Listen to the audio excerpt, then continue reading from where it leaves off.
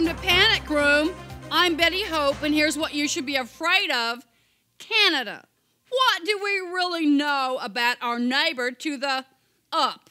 We know they're polite, quiet, and they keep to themselves. Well, isn't that nice? You know who else is like that? Axe murderers.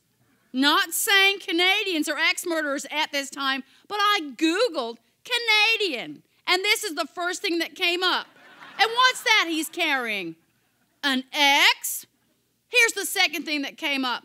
This Canadian hero carried a stick and had knives on his feet. There's a book I like to think of as my Bible. It's called the Bible. And it clearly states that Satan is a handsome devil.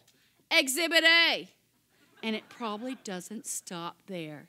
No, stop, Diane, no. Diane, take that picture down. I'm drowning in the steamy hot tubs that are Ryan Gosling's eyes. Take it down, Diane.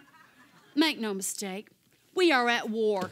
We're building a wall on the wrong border. They have us surrounded on one side. And what's stopping them from just jumping down on us with their knife feet and snuggling us into their polite, thoughtful chest hair? Diane, take that down. Mark my words. Canadians are coming for us. I know, because Ryan Gosling already comes for me in my dreams. Which reminds me, it's time for my afternoon Gosling nap. That's it for the Panic Room. I'm Betty Hope saying, keep looking over your border.